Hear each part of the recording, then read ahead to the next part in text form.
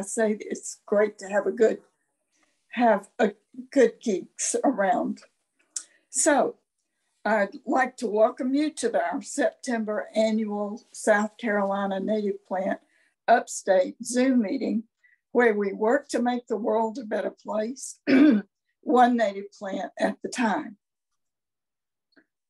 So our membership, let me get some of this stuff off my screen. The whole state has 915 members. I wonder if that's a record. I think maybe it might be. I think so. Upstate has 455. Low Country has 216.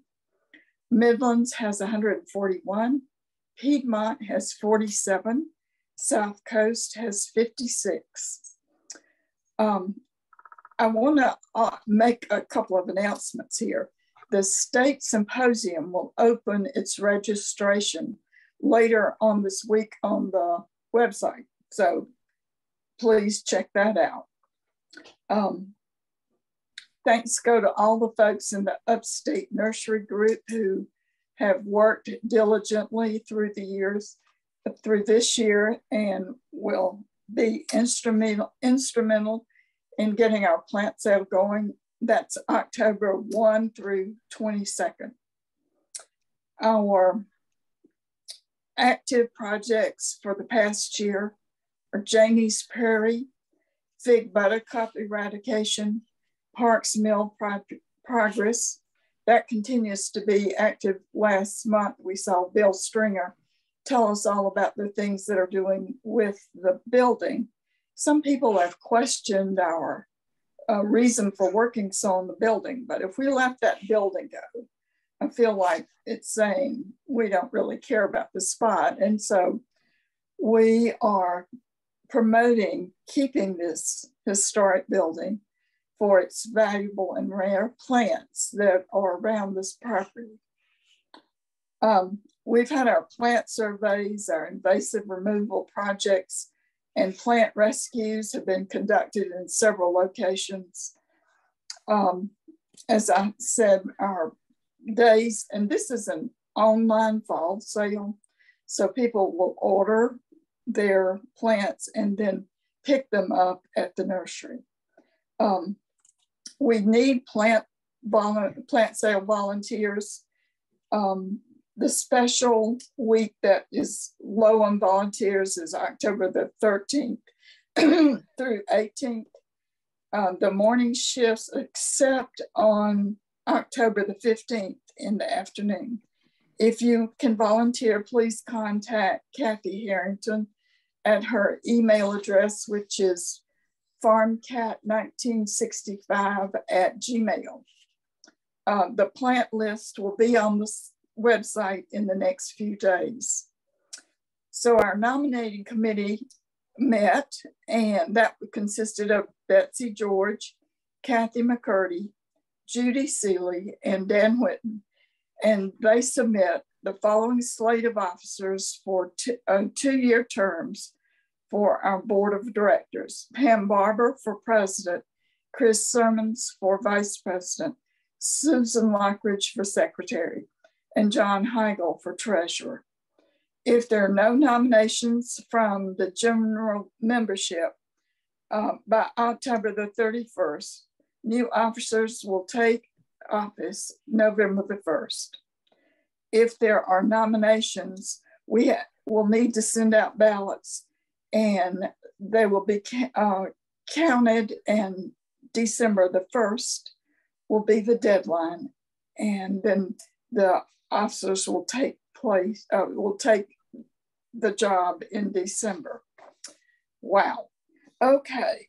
So, Rick, I turn this over to you to introduce our speaker, as if we didn't know who he is. All right. Well, thank you, Virginia. Great little update on our Plant Society endeavors. We as a society been around here for 26 years, I guess, working on it. And it's always an honor to do what we do. It's a calling, I would say. And so when we transfer over from leadership from one to the other, what I always like to say, we have a coalition of the willing, those who are willing to serve our effort and what we do. And again, like Virginia said, make the world a better place, one native plant at a time.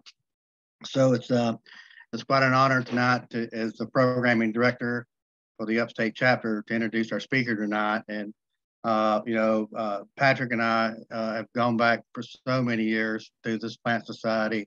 Those Sundays down at USC, down at John Nelson's herbarium down there, meeting on Sundays and hashing out native plant stuff, and it goes way back. So, and then many times in the field, and all the things that we've been grouped and associated with over the years. So it's quite an honor here. So I'll give a little bit of bio here, and then I'm going to turn it loose to Patrick. I said I was going to tell Patrick stories, but I'm not. So, so let's get started. I could tell stories all night. But so Patrick received his BS in biology from the University of North Carolina at Chapel Hill, and his PhD in biological science from Clemson University. Dr. McMillan was the lead author in the new publication, A Guide to the Wildflowers of South Carolina, which he has co-authored with Dr. Richard Porcher, Dr. Doug Rayner, and David Y. Currently, Patrick is the director of the Juniper Level Botanical Garden in Raleigh, North Carolina. He was formerly the director of the Hearnswood Garden in Kingston, West Washington. He is the Emmy Award winner, host of and co-creator and writer of the popular ETV nature program Expeditions with Patrick McMillan. For over 20 years, Patrick has worked as a professional naturalist, biologist, and educator. His range of experience has concentrated on botany, though he is also well respected throughout his work in I can't say that word, herpetology and mammalogy. And Patrick is a professional naturalist and served as the Glenn and Heather Hillard Professional Environment of Sustainability at Clemson University, where he was also a faculty member of the Department of Forestry and Environmental Conservation, and the director of the South Carolina Botanical Garden, Bob Campbell Geology Museum, and the Clemson Experimental Forest, and as an honorary member of the Clemson University class of 1939. But these bios that you read do not even come close to saying all the values that Patrick brings to the world, and his knowledge that he shared through expeditions for 20 years. It's just been phenomenal. So it's quite an honor to have Patrick here tonight to speak to us as a friend and as a comrade of native plants. Patrick, the floor is yours, buddy. Love you, Rick. Thank you. Well, let's see if I can figure out how to do this again. I've gotten out of the habit of doing Zoom, so whoops. Is that showing the screen? It is? Okay. All right. Good. Now I got to figure out how to get us out of here. All right. So it is a real pleasure to speak to you tonight about the book that, believe it or not, is actually in print. I didn't think this would ever happen. It seemed we started this project on this book in February of 2020, and I got a call from Richard Porcher, and Richard said, "Hey, we need to update the book. The USC Press wants us to update the book." And I said, "Well, yeah, I'd be interested in helping you update the book." And we talked to USC Press and we started to update it. And then we decided that maybe what we should do rather than just update it is to make an entirely new edition that preserves a lot of the most popular, the best things out of the first book, but really updated it to where we are now. Updated it taxonomically, updated it in terms of conservation, and included a lot more species because, as you know, I suffer from ADD and OCD, and together those two things mean you can't sit still, and you need to do all you can, and you need to include all you can. You need to make a book that weighs about 3.45 pounds. So I set about starting this. And within a week, the world shut down. We all got sent home at Clemson University, and it just so happened that the horrors that we've been through the last 2 years dealing with the COVID epidemic or pandemic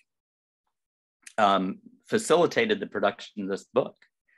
USC Press set a really sharp deadline. They wanted this book, all the text for this book, to be done by July 31st of 2020. So that was only a couple months to get in there and really, what we thought at the time, update the book. By the time we really got going on it, we realized we were going to end up with a very similar format, a very similar content, but an entirely revised edition. And that's what we ended up producing. And it did not happen by July 31st. It happened by September 30th, which was the last day that I lived in South Carolina before I set off for Washington State. And from that time on, we've been working on getting this thing into an actual book. And I can't tell you what it was like to come home on Saturday night and see that it actually exists. So that was pretty exciting for me. And what I'm going to talk to you about tonight, I'm going to talk to you about this book from my perspective. And my perspective on the book is as lead author, and with the things that I contributed to the book, and the things and the directions that my own life's experiences take me in this book. I would highly suggest that you invite the other authors in to also speak about their angles, their contribution, and their expertise in this book. There's 3 contributing authors to this book, and a contributing author who we could not have done the book without, and that's David White, who was my videographer at Clemson for almost 2 decades working with expeditions. But he's also an incredible talent dealing with the production of visuals of all kinds.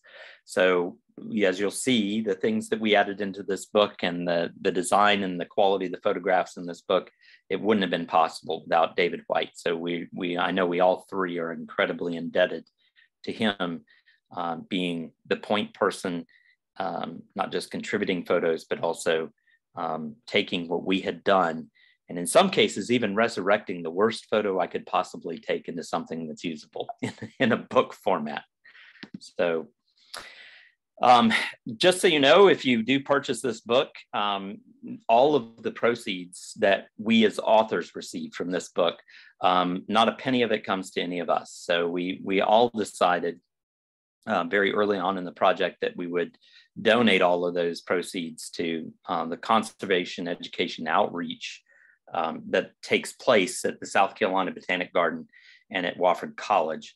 So if you enjoy the Natural Heritage Garden at the South Carolina Botanical Garden that staff and I worked so hard to build, what I think is probably the greatest natural community garden of any size anywhere, purchasing this book, the proceeds, the profits from that would have come to us, they're going to go there. Or Doug's profits will go to Wofford College to support the same actions that we all care about, and that's preserving, protecting, and promoting native plants. So a little bit about what it means to me to do a book with Richard Porcher. I met Dr. Porcher in the low country of South Carolina. I can tell you exactly where I was in the low country of South Carolina. I was on a little country store in Williamsburg County at Crossroads. And I had spent about an hour before that out on a private hunt club with Dr. Porcher and Dr. Pete, who is my professor at University of North Carolina, and Eric Kelmark, who I worked with as a postdoc on a project surveying the longleaf pine habitats of the South Carolina coastal plain. And I was kind of starstruck initially because I'd heard about this Dr. Porcher. I'd seen this Dr. Porcher give lectures at the Association for Southeastern Biologists.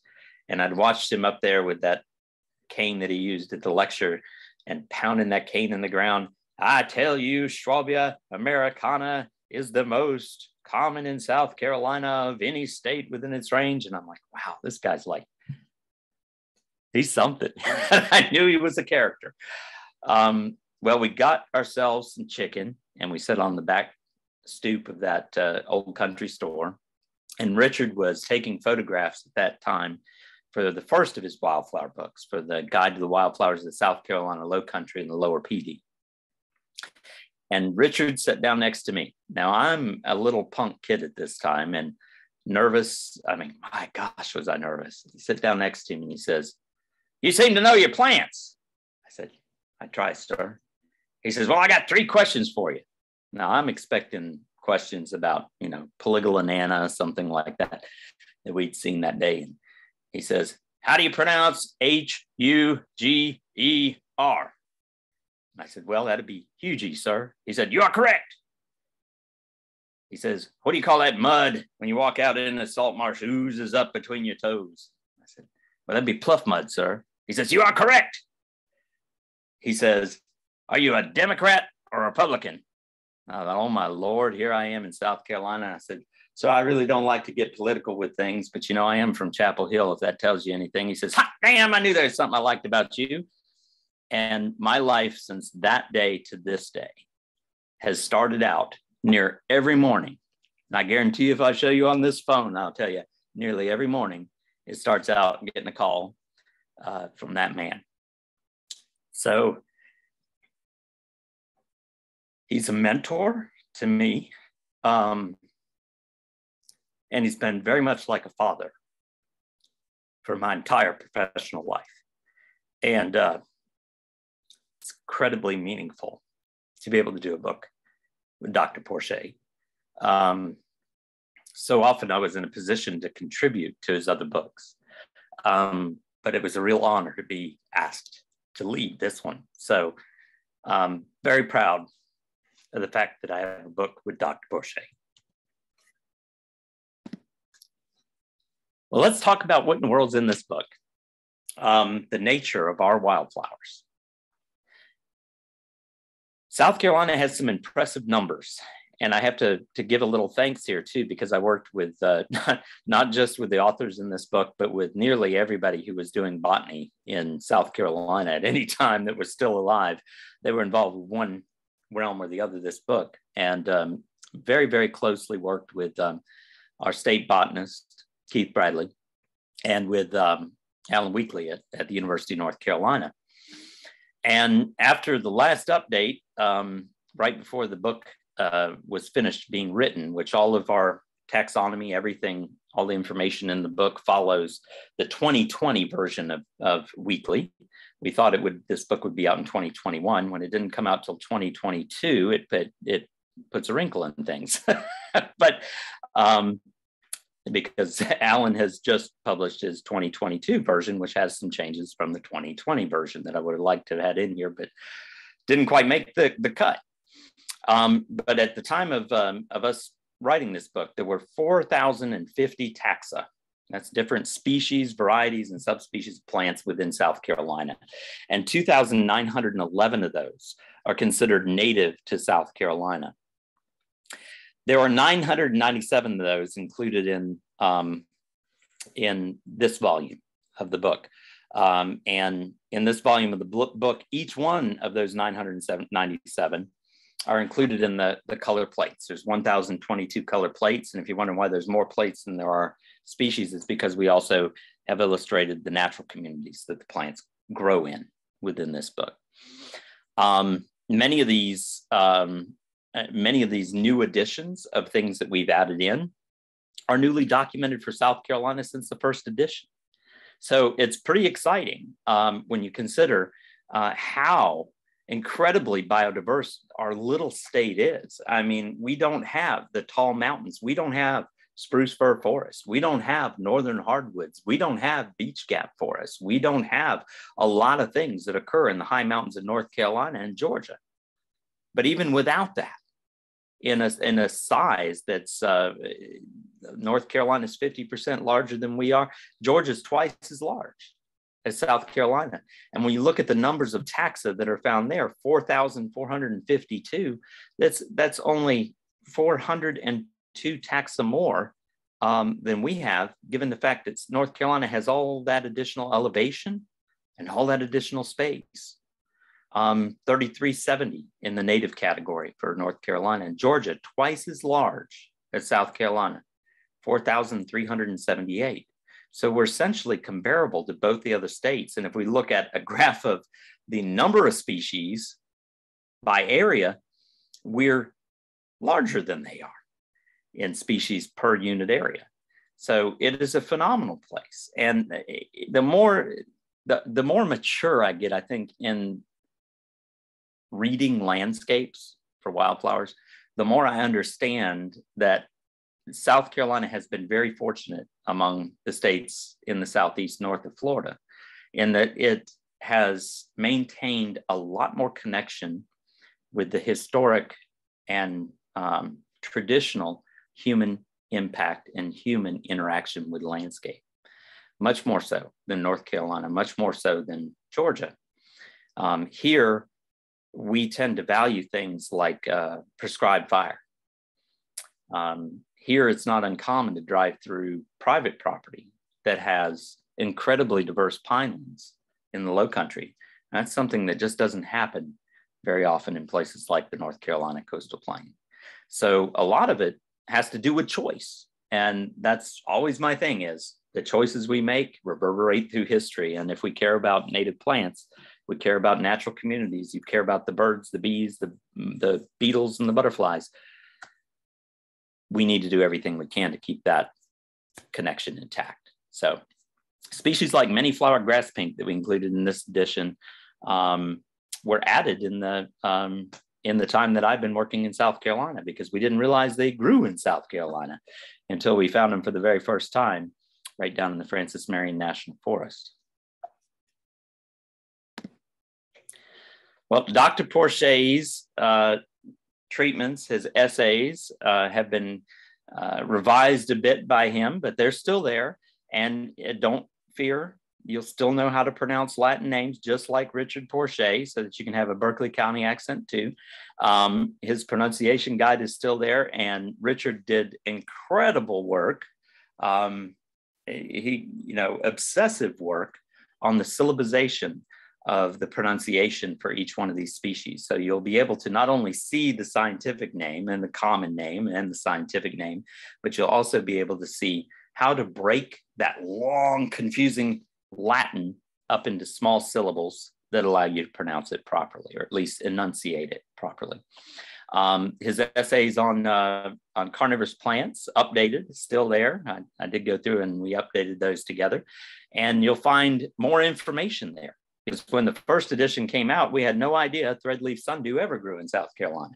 Now, I'd love to tell you that I could show you exactly where that thing grows in Orangeburg County, but I can't, because it hasn't been seen there in about 150 years. But we did discover that 150 years ago, a specimen was collected in Orangeburg County. And there's no reason to doubt that specimen coming from there, because all the other things the guy collected that day are totally fit for being in Orangeburg County. So we can add another species to the list of plants that are known from South Carolina, but it unfortunately is a species that's known from South Carolina and is lost to South Carolina today. And we see more and more of that, no matter where you live in the world today. It's oftentimes much more exciting to see and be able to add new pitcher plants like the Sarracenia rubra variety Viatorum down the right-hand side there, the Georgia sweet pitcher plant. We're starting to understand more and more about how this group of plants we call sweet pitcher plants have speciated or begun to speciate across the landscape. So new information, even in those essays. And, goodness gracious, I had to take some folks from North Carolina down to see what a real pitcher plant looked like this spring. So I did a tour down to a very famous place in the coastal plain of North Carolina. And everybody was oohing and awing over the pitcher plains. I said, that's nothing. I said, I got waste places, old borrow pits in South Carolina that look way better than that. And they said, oh, you just always talking about how great South Carolina is. Well, I took those folks down there, and I think they about fell on their face when they saw the borrow pit. I didn't even take them to the good spots because, got to have something held back just for us.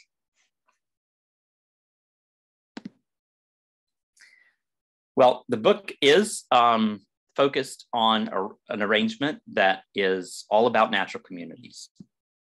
And so natural communities are also an interesting thing. We talk about them. And if you're not familiar with natural communities, if you've been in Native Plant Society, you probably are. But natural communities are basically repeated patterns we see on the landscape of plants that typically grow together and have the same structure to the habitat. My definition's right up at the top up there.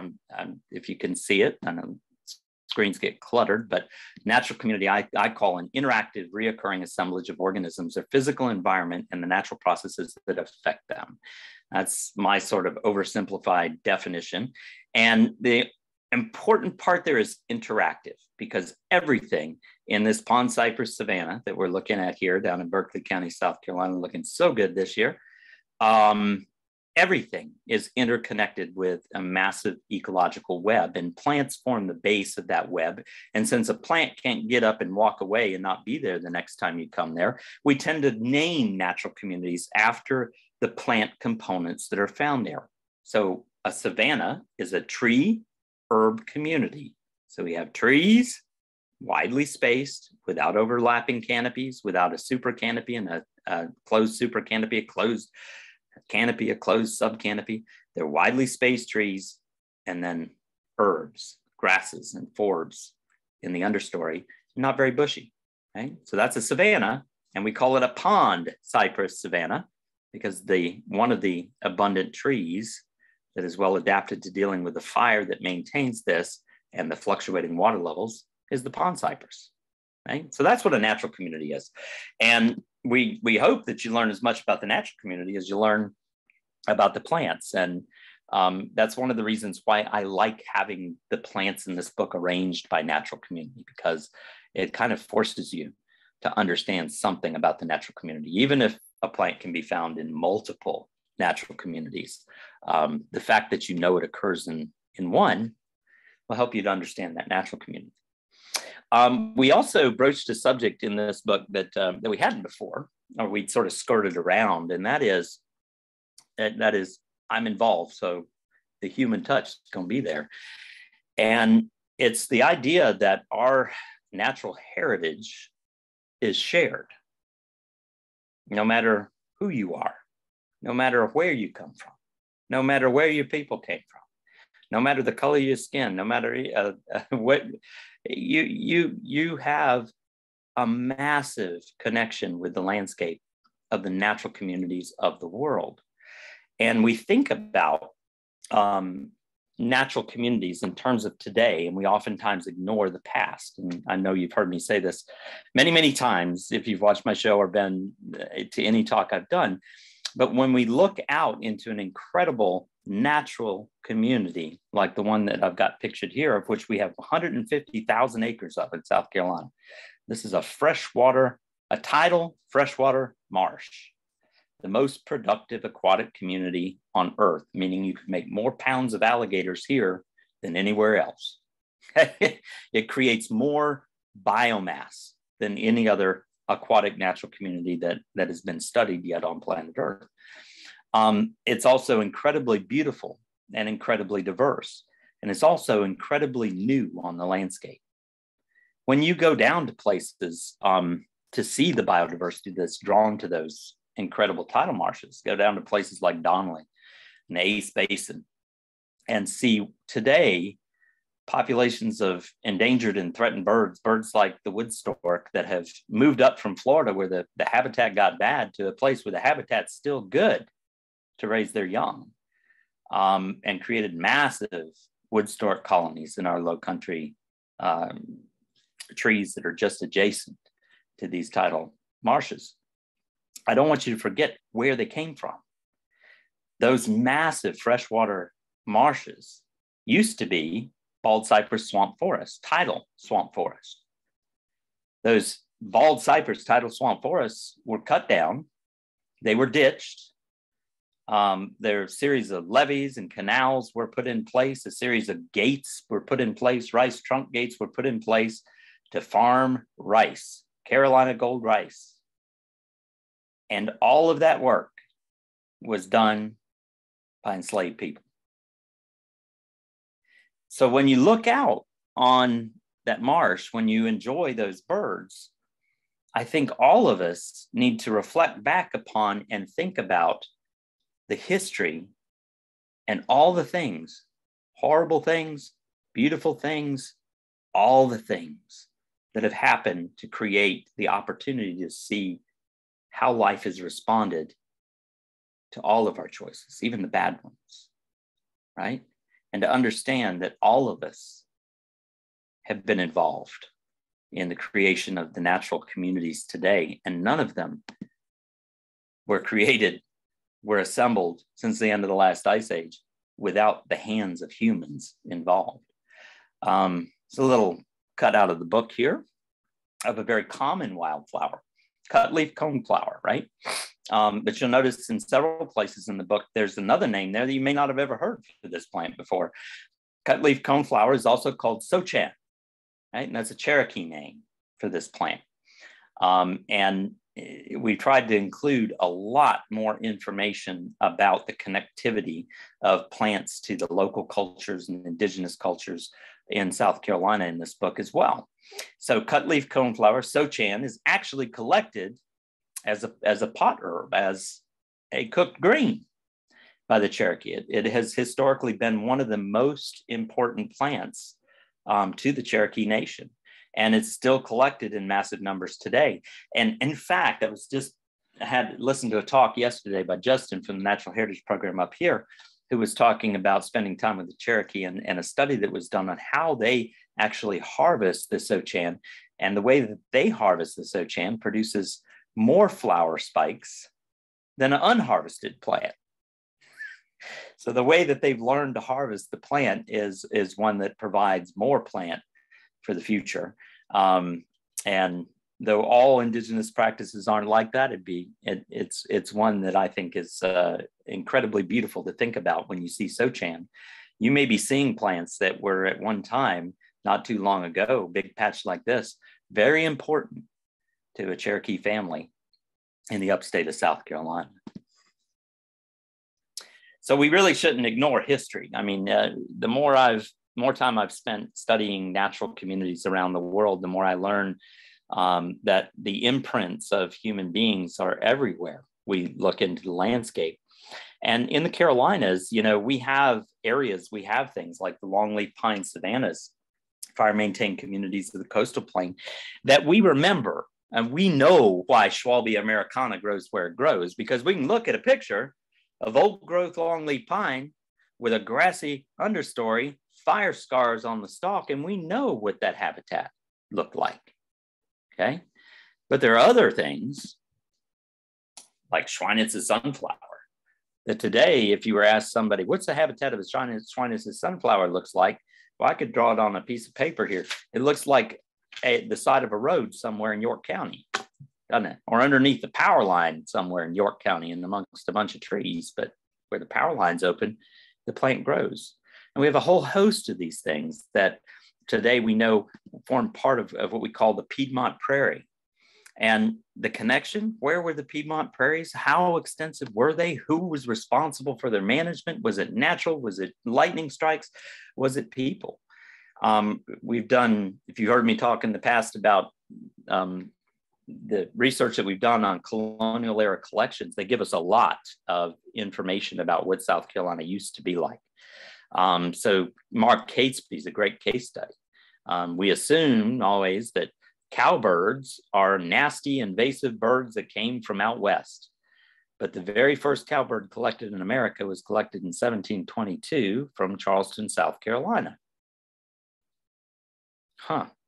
So cowbirds were in the Carolinas when Catesby visited. And as we all know, cowbirds developed that brood parasitism that they have because they're associated with this animal, bison, and bison migrate. So if you have to stay around the bison to feed on the insects and in the rich habitats that the bison creates, you don't have time to raise your own kids. So you dump them off in the nest of some other bird, right? So this is why they present problems in conserving other species of our native songbirds. But in fact, they were here, which indicates that maybe the bison was here. And by golly, Mark Catesby drew a bison and underneath a pink flowered locust tree. And, you know, when I was younger, I thought Mark Catesby must be on crack or something because we don't have buffalo in South Carolina. Everybody knows the pink flowered tree sized robinia grows in North Carolina and not South Carolina. Well, in fact, we did have both, and we still have the robinia in Aiken County growing wild, probably right where Mark Catesby saw it. But we also have in his descriptions is that he talks about visiting them. Now he's visiting the tree because he's a botanist. He doesn't really care about the bison. Visit them to get at the proper time to get some seeds, but the ravaging Indians had burned the woods many miles around. But once you get past that, 18th century casual racism and start to think about what those Native Americans were actually doing, they were burning to create the habitats that created the bison habitat that gave them the bison as a food resource. And in fact, Catesby talks about how his guides would hunt the bison during during the sultry times of day, because during the cool times of day, they were out in the treeless savannas where there were no trees to hide behind if you wounded one, instead of bring them down with the first shot. So treeless savannas, massive grasslands, places large enough for bison to roam. And this is all between Charleston and Anderson, South Carolina, because that's as far as Mark Catesby's experience went in the Carolinas. Right? So this habitat that today exists mostly on roadsides and in a few places like Soothe Prairie up here in North Carolina, which is an excellent example, and Blackjack Heritage Preserve. Blackjack's Heritage Preserve near Rock Hill has little patches of this. And with a little bit more aggressive management, we could get a lot more of this back in that Heritage Preserve. And there's a great example where this picture came from that's been recreated, not restored, but recreated on virgin soil that was never plowed with a till at the South Carolina Botanic Garden. Okay. Well, we didn't burn it after the Native Americans were forcibly removed from the landscape. We didn't burn it. And we plowed it. We planted cotton. We planted corn. We planted tobacco. We planted rice. We planted the land. We operated essentially was a mining operation. We were mining the soil because we were taking and exploiting everything we could get out of it. And every time we did it, we were pulling away forever a little bit more and a little bit more topsoil, to the point that it became no longer profitable to farm. And with the arrival of the boll weevil, it wiped out most of the cotton culture. Land was abandoned. And today we have Piedmont forests of oaks and sweet gums and tulip trees and loblolly pine, and we go out and we look at that, and there's nothing very interesting growing underneath it, and we think that's what's natural in the Piedmont. Well, that's a natural community, but it's only natural since it was transformed from the natural community it was before. And the prairie, the cotton field, and the oak forest that we have today, all dependent on the choices of people, right? So nothing's static. And there are places in South Carolina where we can go and we can get glimpses back into the past. This is a picture late in the year when we were doing a program on Mark Catesby of a post oak savanna down in the Long King district of the National Forest. And that it looks very similar to the habitats that today we associate with places like Oklahoma, but this is the habitat that we think really was common in South Carolina at the time Mark Catesby was here, and it's where many of our rarest plants occur today. So we call these oak savannas. Remember, we talked about the pond cypress savanna. Here we have oaks, post oaks, blackjack oaks, widely spaced, a tree herb community being managed by the National Forest Service with fire. Okay, how beautiful it was the year after a fire. Oaks are very, those oaks in particular, very resilient to fire. So here's a picture from Oklahoma of a little grove of oaks out in Tallgrass Prairie Preserve, where my son did his much of the work for his PhD. By the way, Nick's a professor now, so very proud of him. He's a doctor, another Dr. McMillan, like we need another one of those in the world. But imagine South Carolina Piedmont looking a little more like this and a little less like what we see over most of the abandoned agricultural community today.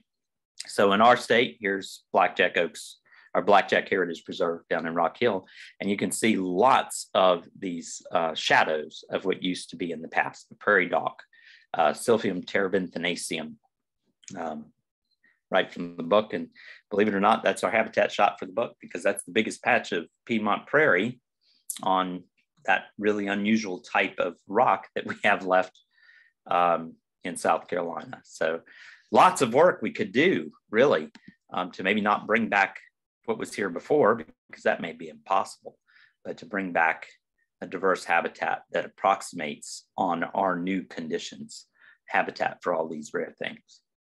So the arrangement is by physiographic region, just like it was in the first edition.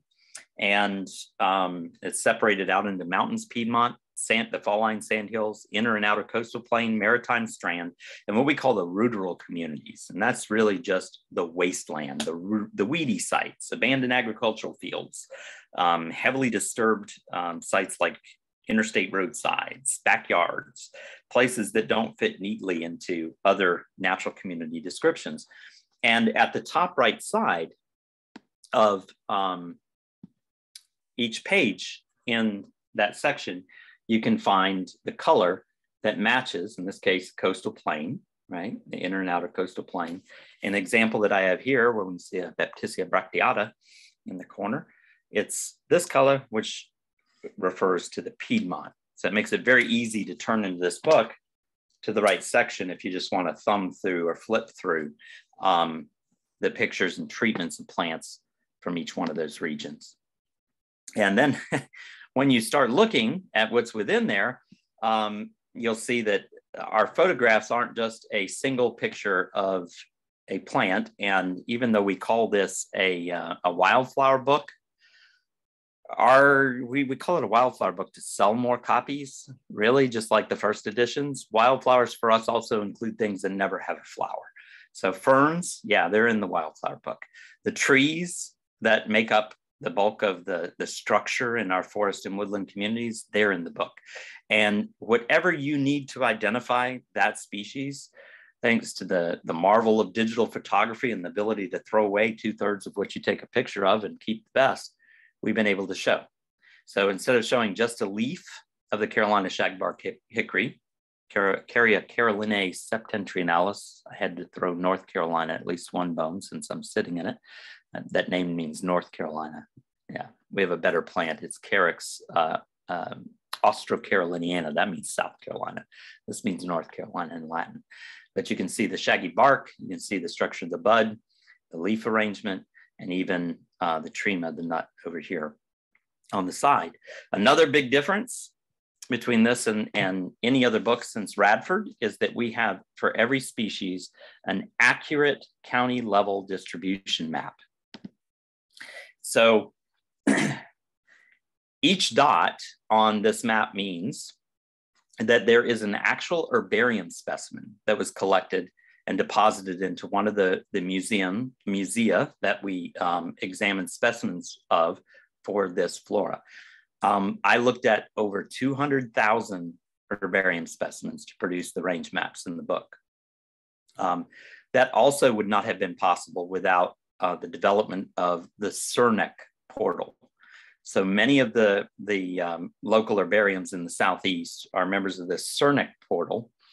And you can go look up and look at every specimen, digital images of every specimen that's been collected of that species. So in the process of doing this book, we have nearly 1,000 ranges corrected for these species. And The only time that we needed to look closer at a specimen was when the characteristic that distinguishes the species, when I couldn't see it in the digital image of the dried plant that I was looking at. So for the first time, we have a really good range map for these species in South Carolina. And that's pretty exciting. That's probably, in my opinion, the biggest technological leap, the biggest leap in understanding our plants that is made by this book, is the fact that we have really accurate, and I mean really accurate, county level distribution maps for these plants. Now, that doesn't mean that you won't find Canby's dropwort someday in Georgetown County. It may grow there. It means nobody's found it to date and made an official report of it, made a specimen that exists in a museum. Okay. All right, so let's look at how this treatment is and how it might have changed. This is species, or plate number 705, Canby's dropwort, Canby's cowbane. Most of the time we're trying to use not just one, but more than one common name, because common names aren't formalized. They're not, there's not one designated common name for any of our plants. Okay, and everybody knows, since the South Carolina Native Plant Society is so heavily tied to this Canby's dropwort, we all know now that this is no longer Oxypolis cambii, right? This is Tiedemannia cambii, okay? So a huge number of names have changed in this edition versus the last. And that's because we know a lot more now about who is related to who, and who needs to be in a new genus, and who needs to be put into a different genus, and what species need to be split apart, and what new species we found. So Tiedemannia cambii, if you didn't know that and you went to the index in the back of the book, which in this edition, we decided not to separate out the index, so everything is indexed together. So there's not a scientific name and a common name index. Just go to O, since you knew Oxypolis, you look up Oxypolis cambii, and the synonym will take you right to the page that has the new name on it. So the first name is the accepted name as of today, and corresponding to Weekly's Flora of the Southeastern US. And then look at here. If you didn't know how to say Tiedemannia, it's syllabized for you here. So Tiedemannia cambii, right? And if you want to know what that means, in the comments section, the genus honors Friedrich Tiedemann, right? A French zoologist, and the specific epithet honors William Canby, who was the discoverer of this species, though at a point farther north than South Carolina. Description follows, similar but greatly expanded in most cases from what was in the first edition. The habitat and range, so always starting with the overall range of the plant, coastal plain from Delaware south to Georgia. In South Carolina, rare in the coastal plain, in depression meadows, pond cypress savannas, and upper margins of other depression pond habitats. In this book, we chose to follow one of the conventions for common names. So pond cypress is the name of a species, Taxodium ascendens. If we talk about cypress, small c. If we're talking about a particular species, we're going to capitalize all of the words in that species. So Canby's dropwort, capitalized. Now, we also give you the similar species. And in almost every case, we also have that similar species in the book somewhere. Not always, but you'll find that most of the similar species are also pictured elsewhere in the book. And if it is, it'll tell you where to find that species, okay? Comments, and then the last thing way down here at the bottom, and hopefully you can see it, the conservation status is on all of our rare species that are included in the book. So for this one, it's federally endangered. So it has a federal status. For others that are rare in South Carolina, it has the South Carolina status, which is either imperiled or critically imperiled if it's considered rare in South Carolina, okay? All right, so lots of things have changed, and some things changed during the time we had submitted the manuscript and the print version came out. So this is Tiarella cordifolia in this book. It was just lumped all into one species. And now all the material in the upstate of South Carolina is Tiarella austrina, just described last year by Neeson as a new species segregated out from the rest of the foam flowers. We include common species, we have some rare species, and we even decided we wanted to include the exceptionally rare, because oftentimes the exceptionally rare have the best stories and the most connection to South Carolina. And a good example of that is a trillium that's so uncommon that it's known this year. There were 10 flowering individuals in the world's only known population that's threatened by feral hogs in a place no one can go poach it from because it's on the nuclear site in Savannah River site, and is not known anywhere else in any other state, in any other location, despite us looking as hard as we could, and was under study for description, and has this beautiful paper that shows that it's a genetically new thing that Susan Farmer did, but it has not yet been described. We still included it. We included every single trillium that's found in South Carolina because everybody loves trillium. We also tried to include, the same way the first book did, we tried to include plants we wanted to familiarize people with. They're not really rare, but they were previously completely off the radar. So if you try to find another book other than the first edition that has Oenothera riparia in it, it can't be found. This was a species described from Nuttall, and it's only found on tidal Blackwater rivers in South Carolina and North Carolina. It's on the Northeast Cape Fear, the Black River in North Carolina, the Black and Waccamaw drainage in South Carolina, and on the Edisto, and nowhere else on Earth. Beautiful thing. Not at all uncommon. You can see it from any bridge crossing, but up until I realized that it was not the same thing as Oenothera fruticosa and started looking to figure out what it was, totally unknown. So scrub ghost flower. Here's a plant that wasn't even known from South Carolina until the book was in progress. And Richard Porcher went out to his favorite spot to take a picture of Monotropa uniflora, sent me the picture, and he said, I got your, it's also called Indian pipes or ghost flowers for the common one. And he says, I got your Indian pipe picture. And I opened it up and I said, well, you sure did. That's the first location for anywhere north of Georgia and Florida for scrub ghost flower, Monotropa bretonii, which we've now documented growing at one location out in Berkeley County, the Francis Marion National Forest. And now, largely thanks to this photograph that Richard took and the fact that people in North Carolina knew to start looking for it, it's also been found at Patsy Pond in Carteret County, North Carolina. So the range of this species has been greatly clarified by the production and the work that went into this book. So we're always learning new things. And just in case you think that, oh, Patrick, he knows everything about plants, not hardly. A plant I thought I knew really, really well is roundleaf sundew, Drosera rotundifolia.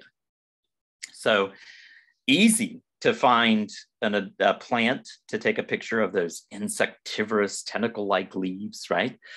But then I started looking for flowers. And so I went to a place that was very close to where we had a home up in North Carolina in Allegheny County where I was raised. And I knew there were thousands of them. So there was tons of buds. And I'd go out in the morning and I'd look and the buds weren't open. And I'd go out at noon and the buds weren't open. I'd go back at 4 and they were shriveled up, done. So I found another population. I went back out to it. I kept going all year for 2 years before I finally wised up and read about the plant and how it flowers. And only a small number of populations have what we call chasmogamous flowers, flowers that open up wide and are pollinated by insects, right? Most populations have what we call cleistogamous flowers. So I learned something myself about that and passed it on in the writing in the book to you. So if you ever get frustrated also looking for a roundleaf sundew flower, well, you can find all the other species, but the roundleaf sundew in the Carolinas is almost strictly cleistogamous. It does not produce sexually reproducing flowers. Those flowers are already packed with a little self-pollinated capsule ready to spread seeds. We learned a lot about this plant after we wrote the book. So this is Zephyranthes. Oh God, did I put Adamasco? Oh, see, this is not Zephyranthes adamasco. This is Zephyranthes simpsonii. My apologies there, and it should say simpsonii. Let me go back. Zephyranthes simpsonii is Florida Adamasco lily, and Florida Adamasco lily, at the time we wrote the book, I had seen in Georgetown County, close to the coast, and I'd seen it in Charleston County, right along Highway 17 near Isle of Palms cutoff. And I'd seen it in southeastern North Carolina growing in maritime areas. So we assumed, just like Alan Weekly assumed in his Florida, that this thing grows predominantly in maritime areas. So that's where we looked for it. Driving back and forth to Tillman this spring, I found out it also really likes parking or roadsides across from Dollar Generals. I found 3 populations in Georgetown, Williamsburg, and Horry County that were all across from a Dollar General. Don't know why, but they were. So it turns out that this plant probably was much more abundant at one time because it tends to grow between swamp forests and formerly fire maintained uplands, and only where you have really wet swamp forests bordering fairly dry but rich soils in the uplands. So much more widespread away from the coast. And this spring I did a survey for Keith on Zephyranthes adamasco and managed to document that it still is extant in Hampton County. And we documented over a dozen populations in northeastern South Carolina. So it is no longer critically imperiled, as it says in the book. It's graduated all the way to just simply being almost extinct, just imperiled in South Carolina. Dr. Rayner, I should mention, incredible contribution to both volumes of the book.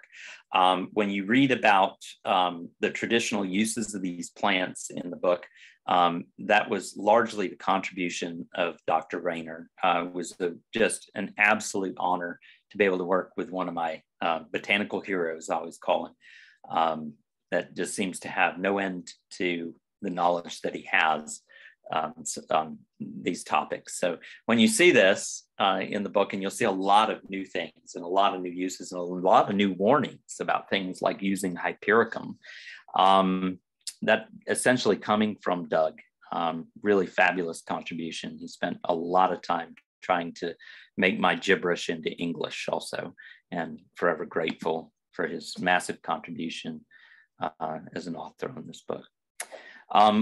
Richard learned a thing or two. I was trying to get him to put all of the petiamillums in the book and all of the urbexillums in the book. And he said, oh, they're not interesting. They're not pretty. Nobody will ever look at that. So he went out and he took a picture of the flower of buckroot, eastern prairie turnip, which is quite rare in South Carolina. It's down in Allendale County, he found this. And he thought, well, it's kind of neat. I said, yeah, but did you see what the root looks like? And he says, no. I said, well, it's also called prairie turnip, you know. I said, because Native Americans would dig that thing and has a sweet potato-sized bulbous root. And so Richard went back down, and I think with Keith Bradley, and they found one to even photograph and show you guys something you don't usually see. A very well excavated, massive root of eastern prairie turnip or buckroot, Petiamillum canescens, which was an important food crop for Native Americans in the coastal plain region. We learned things that I thought I knew, largely because I also was able to spend part of my sabbatical thinking about this book and preparing for this book.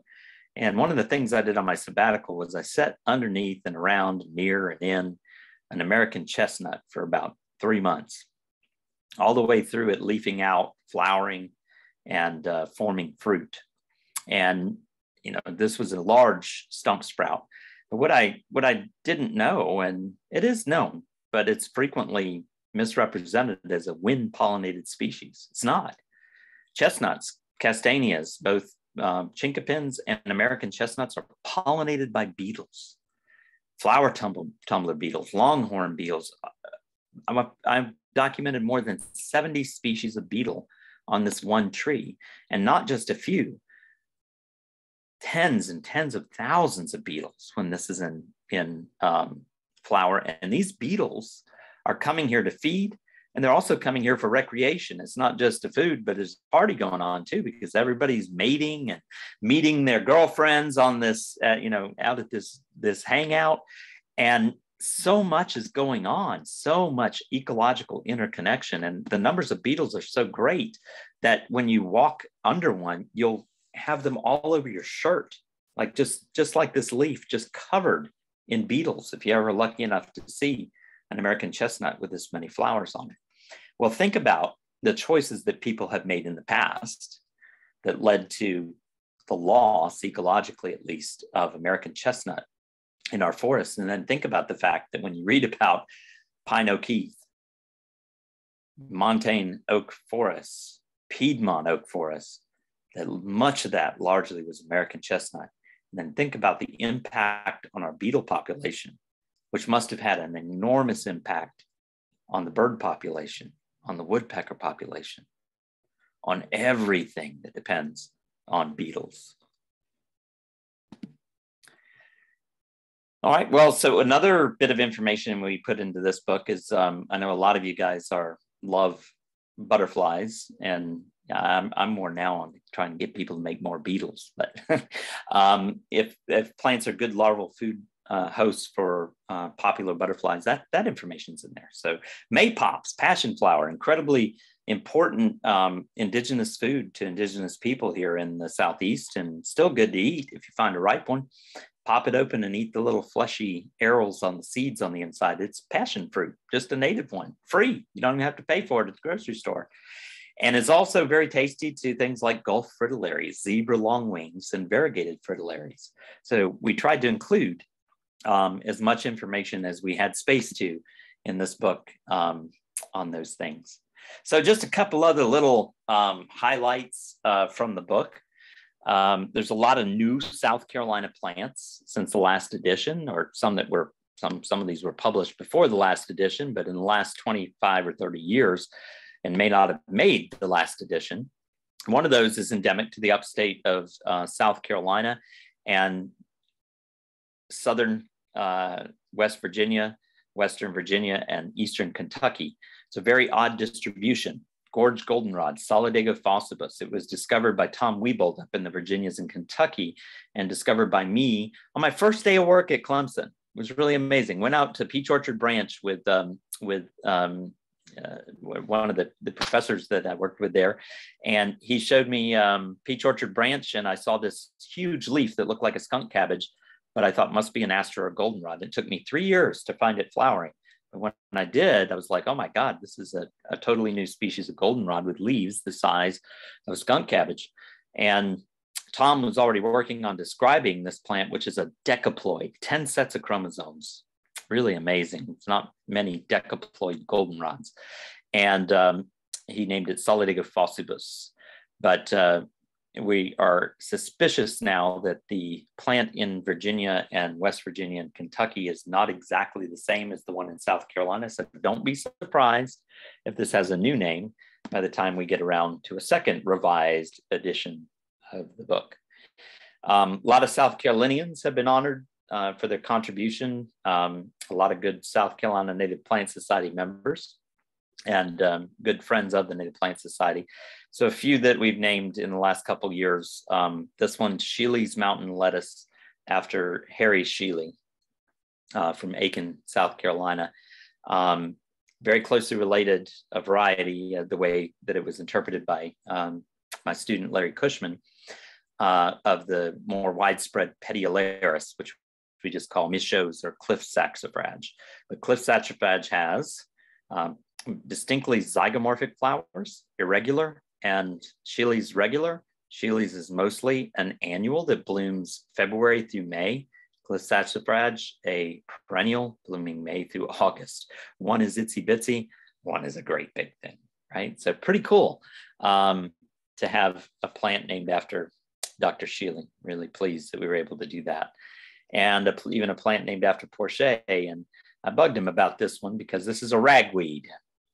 Richard Porcher only has one, it has this one plant, and it's Porcher's ragweed. Now, it has low country charm to it because the leaves smell like gardenia when you crush them. And Richard, believe it or not, discovered this plant without knowing it, because the first time I took him to the type location for this plant, Richard was walking down the rock outcrop and he kicked this thing. He said, "Pat, what the hell is this?" And I walked over and I really didn't know what it was because it was the middle of summer, but it smelled like gardenia. And if it hadn't been for Richard kicking and wondering what kind of weed he was stepping on, we wouldn't know anything about Porcher's ragweed today. Turns out it's a very highly localized endemic found only at 4 sites in the Blue Ridge Escarpment of only South Carolina, Pickens and Greenville County.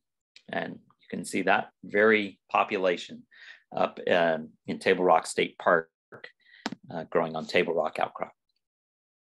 All right, and another one, this one described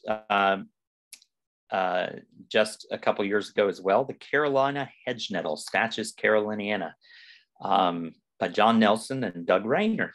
So we hadn't been doing nothing when they're not writing the wildflower book. They've been discovering new species of plants as well. You know, this one highly distinctive, endemic to just a couple sites in the low country of South Carolina, and has sessile leaves, so very easily told from Florida hedge nettle.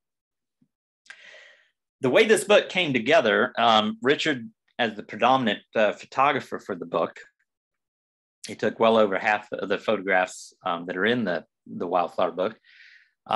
Richard was gung-ho, so gung-ho. I want to show you a picture that I took of him taking a photograph of an asplenium on a rock outcrop in South Carolina, but I can't find a picture, and I think he destroyed it because I was holding up him from the backside on the side of a cliff on a rock while he was leaned sideways taking a picture while I was standing on a little rock myself.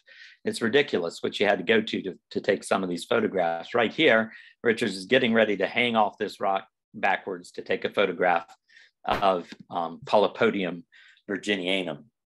So here's the very picture that Richard got in that ridiculous episode I was just telling you about.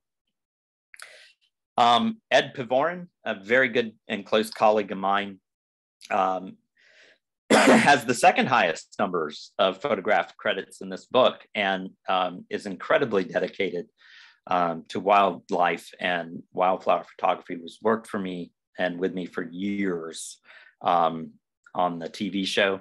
And we could not have done the wildflower book without the incredible talent, passion, and love of wildflowers that Ed Pivorin has. I know most of you know Ed. He very generously allowed us to use many photographs in this book and went out purposely to take photographs. We lost one of the greats of photography, period, in my opinion, and one of the greats of human beings, in my opinion, too.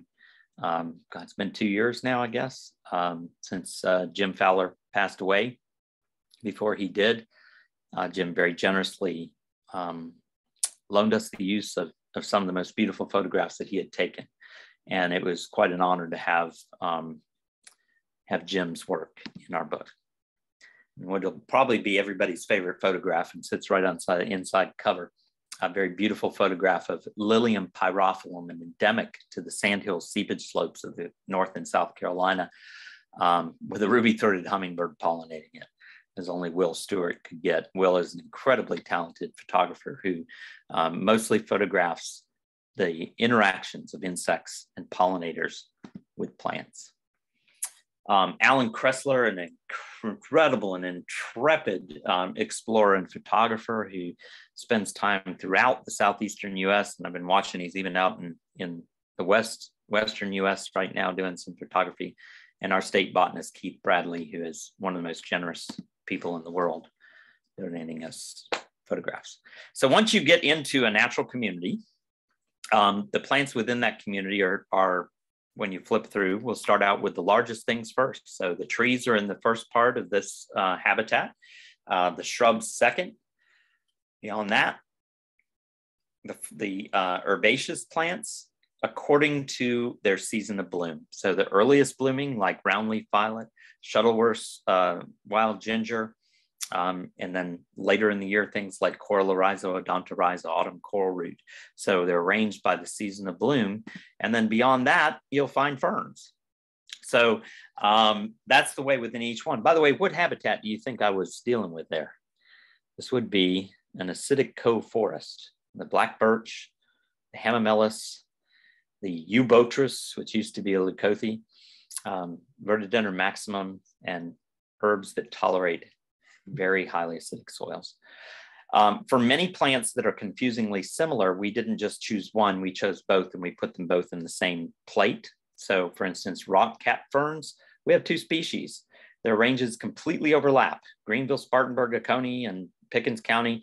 And one is widest towards the middle and does not have a long tip and is shorter. The other one, widest towards the base, extends out to a very long tip.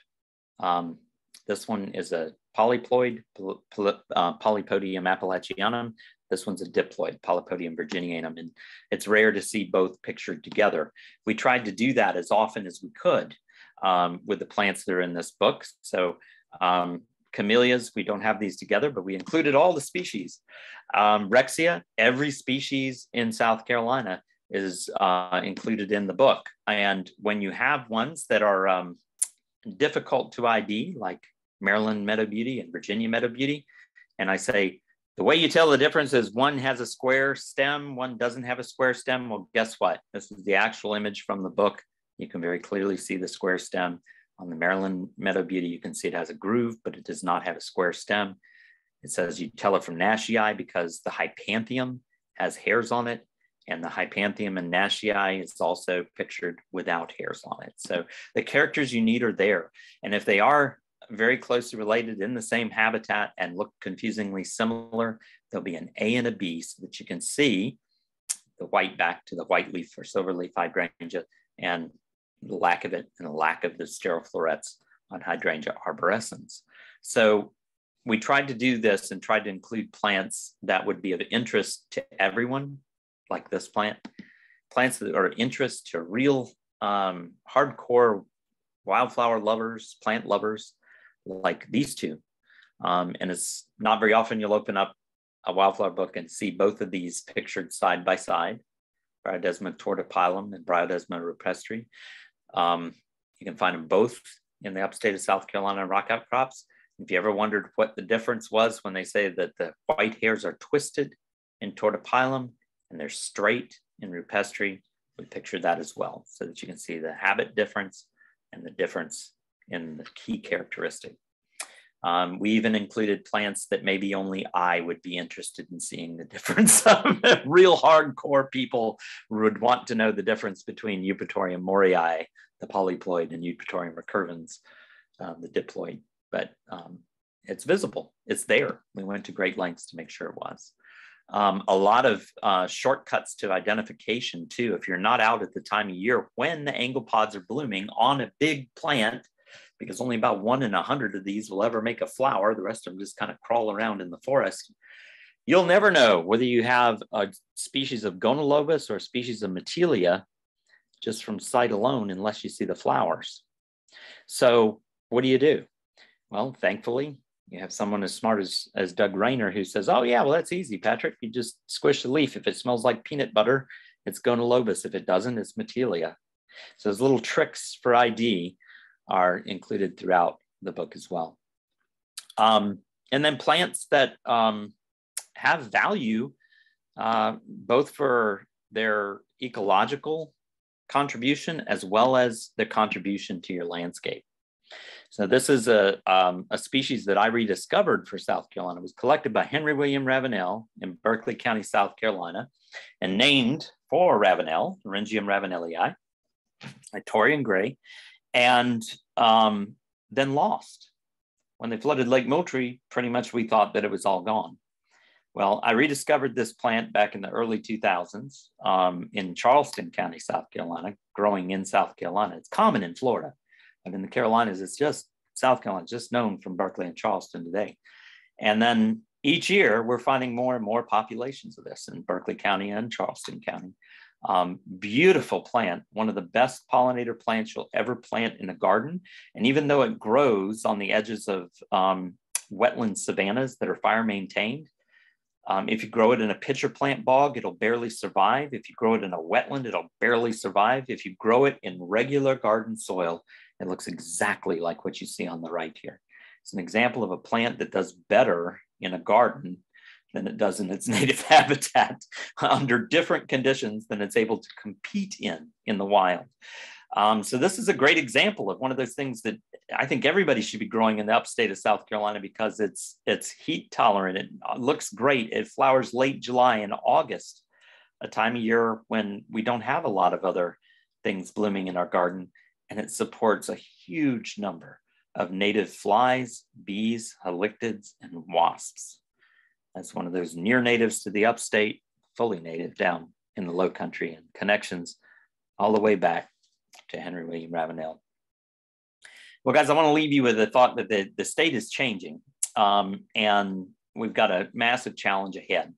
The state is changing in its climate, no question. It's not even open for argument. Our weather's just crazy. Every year is a little nuttier than the one before. We've went a long time with fire suppression in many of our forest systems, and fire's going to reclaim that. So we have a massive challenge ahead, and it can only be solved by groups like yours, ours, the South Carolina Native Plant Society, that are willing to invest the time, the process, and the intellect and growth of their intellect into understanding what's happening, how the world arranges itself, and what part we have always had to play in the beautiful flowers that are around us. So we had a fire up on Table Rock several years ago on Pinnacle Mountain, which is where this is.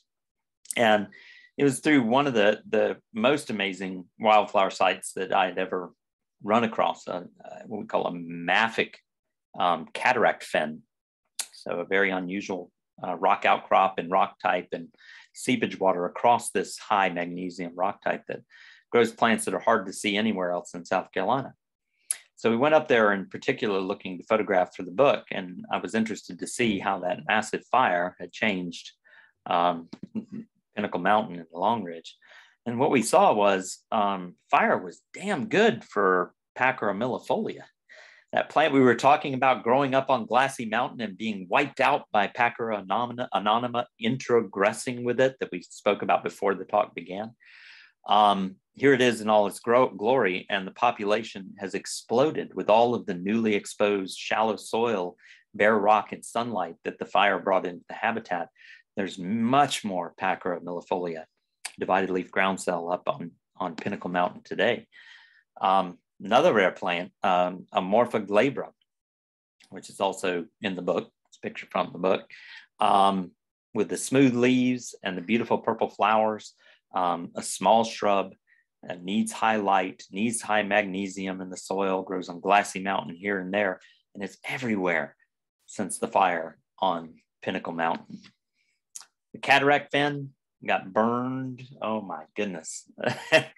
It is a jumble of things today, not like this photograph that I took back in 2002, but even with that jumble, providing fresh and new habitat, new ground for all those things that I found there before, including shrubby St. John's wort. We have most of the outcrop St. John's worts are in the book. Lindurnium monticola, and beautiful population of the red Canada lily, which is hard to see in South Carolina, but here and there, and not that rare, just frequently hiding out as little sterile leaves, waiting for the light that a fire would provide to allow it to come and pop into bloom in that rich soil that had been forests that turned into open woodland. Just show you what David could do. We were there too late to get a photograph of this plant, which is also rare.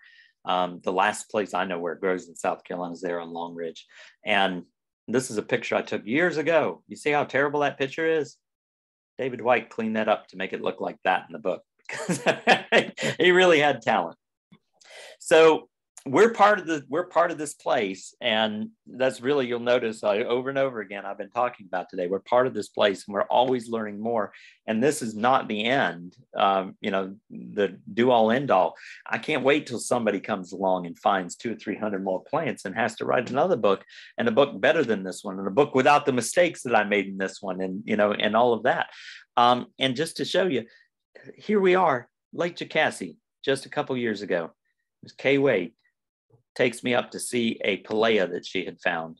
And not only had she found a Pelea, she'd found Astrolopus sinuata, first location for South Carolina, that far from its regular range.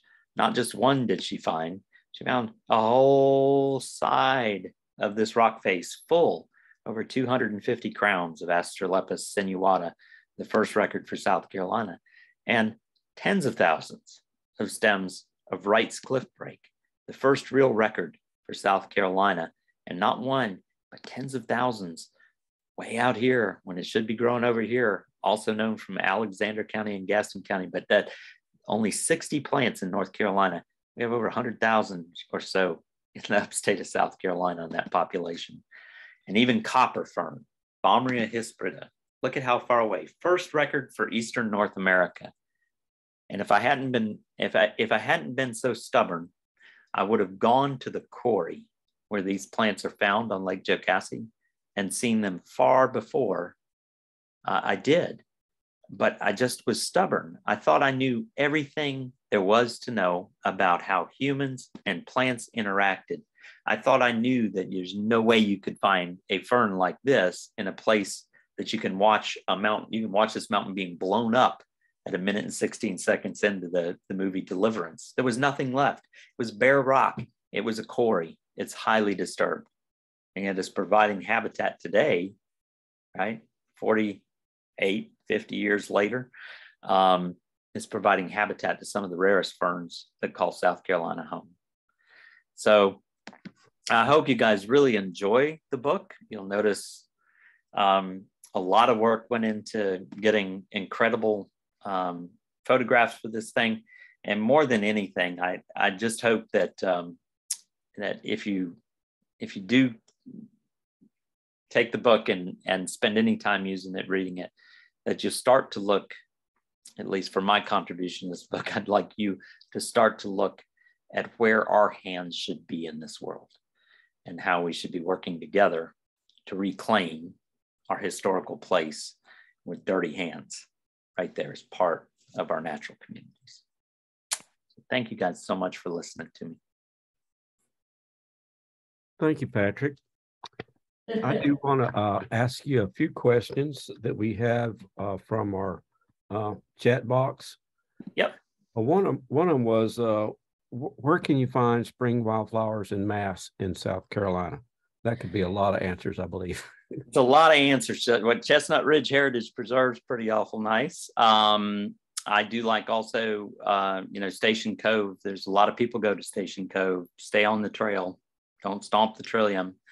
But those are two well-known places. One of the things that I've sort of stopped doing is telling people, hey, this is a great place to go see wildflowers. Go explore. Yeah.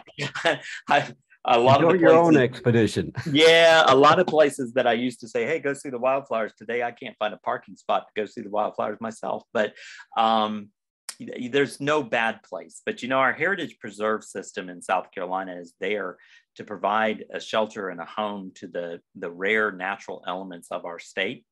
And it is they're generally developed in a way that allows you to get in there and look at them. The trails are developed to take you to see those natural features.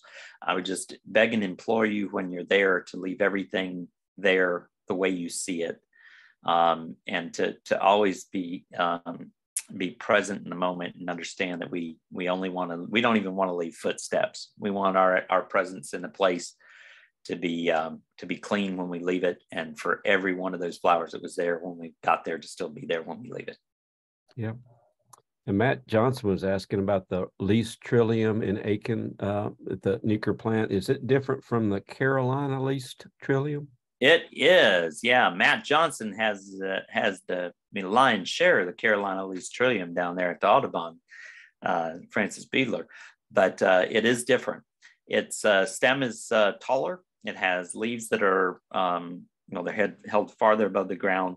They're more outright, and the flower is more erect than Carolina least trillium. It's a very different looking plant than plants you see over at Beadler Forest. Yeah. And there was a question about the impact of these retention ponds, like Dollar General you're mentioning, the places that have these retention ponds. How does that impact our flora? Well, retention ponds can be really great native plant habitat. And they can be really lousy. It depends on what's going into the retention pond and how the water leaves the retention pond. I've been part of projects dealing with stormwater and creating incredible native, man-made native communities of things that have massive positive benefit to wildlife. In the eastern U.S., retention ponds aren't really the problem they are out west. Out west, stock ponds, retentions, anything that is changing the water flow can be catastrophic to the entire ecosystem. In South Carolina, as long as it's infiltrating into the groundwater and it's not changing the course of a small stream, they can be good places. They can be wildlife habitat and they can be plant habitat. So I wanted to report to you on our survey of the Blackwell Heritage Preserve. We found lots of these shortleaf sneezeweeds, the Helena brevifolium out there. Oh, awesome! So that would be another location. That's awesome. Yeah. And there was a question from a Facebook group. By the way, we had 100 people on Zoom and 42 on Facebook. So that's a good crowd tonight. But another question from Facebook is, how do you see the role of the nursery trade in the native plant conservation? Great question. So I think two things, maybe more than two. The nursery trade can play a really staggeringly important role in conservation. The big problem in the nursery trade is that it's difficult to make money. And it's difficult to make money doing the things that we do, that we like. It's a lot easier to grow something that everybody's going to plant and that grows easy and that has no pests and that comes from China and that, is easy to show at Lowe's or Home Depot, stands up good in the stands. That's where big money is at. So we really have to change a culture. It has to be a cultural shift within the nursery industry. And there also has to be more dialogue between the conservation groups, the native plant societies, and the nursery industry. I think today, a lot of people look at the nursery industry as villains in the native plant society, and people in the nursery trade are really confused why, since we know how to grow plants really, really well, why we're not working more closely with the conservation community. Part of that is the desire, I think, of the conservation community to be perfect. I know as a member of the conservation community, I want to be very, very sure that I'm making the right choice with everything I do when I'm managing a population of rare plants, or when I'm, considering reintroducing genes into a certain population of plants. I mean, these are things we really worry about. Meanwhile, the world is freaking on fire, right? Like I can tell you,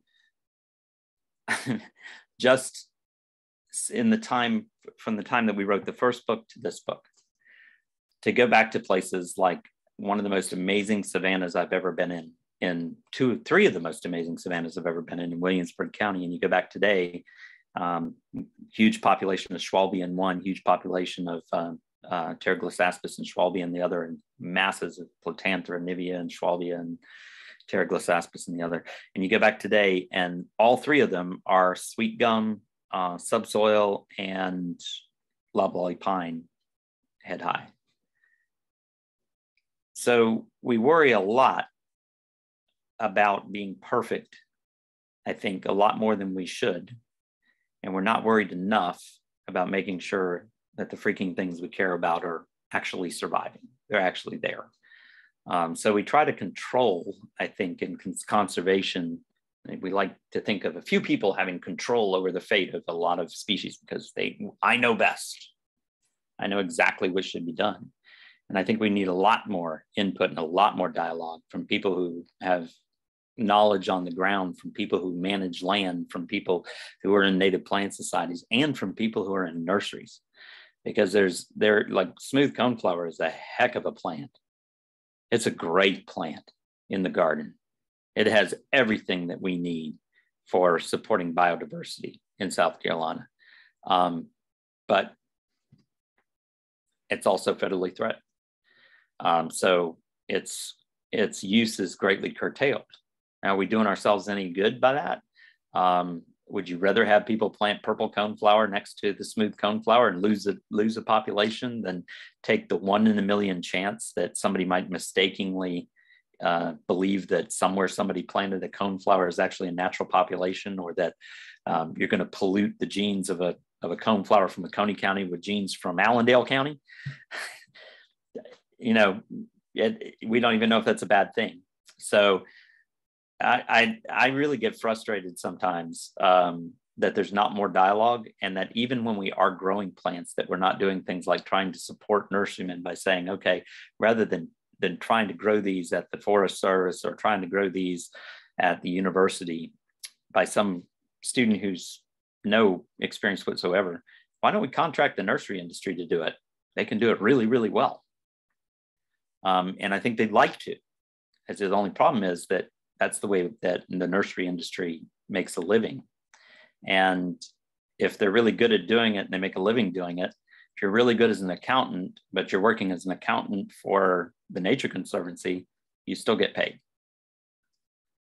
So until we can kind of fix that, I think there's a lot of tension there. I'd love to see that, that work closer together. I'd love to see the demand be not for a perfect plant, but for a plant that has ecosystem value and benefit, one with holy leaves, one that had spots on it, one that,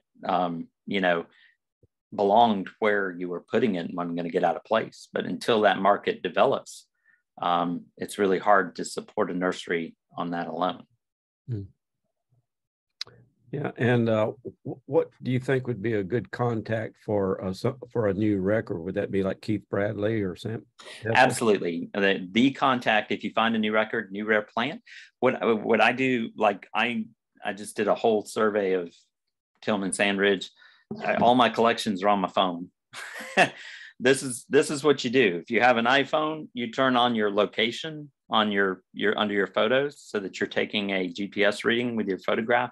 You take a picture of that plant. You can tell where exactly you saw it. You can see it on the map, and you send that to the Department of Natural Resources Heritage Trust Program, and Keith Bradley is your man. All right. Don't pick it. Take a picture. And if you want to start with a field full of invasives and go to one of the wildflowers, how do you do that? Field full of invasives to a meadow garden? Yes. Nobody's going to like the answer. It depends.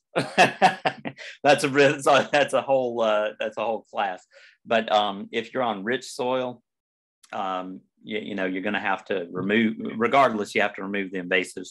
And so, honest to God, the least impactful, best practice in doing that, as much as I hate it, is spray it.